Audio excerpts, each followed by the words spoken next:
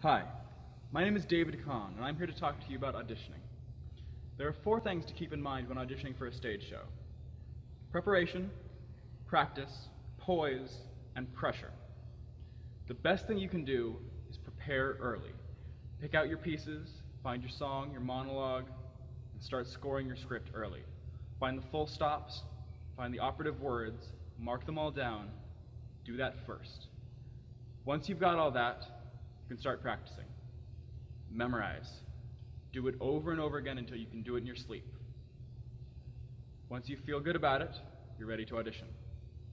At the audition, the best thing you can do is keep poise. They're looking for a character.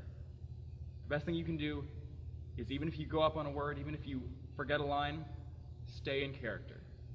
Don't break. They'll be much more impressed. The last thing is pressure. There's always going to be some pressure at auditions. The best thing you can do is learn how to deal with the pressure and deal with the nerves and keep going. Again, without breaking character. After that, dress nice. Try to dress in bright colors, nothing garish, but something to stand out.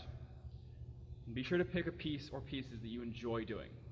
This is your time to shine. That's a brief idea into how to do a good audition. If you need more help, there's plenty of stuff online. There are plenty of books that offer detailed insight. But if you stick to those, early preparation, a lot of practice, keeping poise, and dealing with pressure, you should be pretty good. Good luck. For more information on our stories, you can go to theorion.com.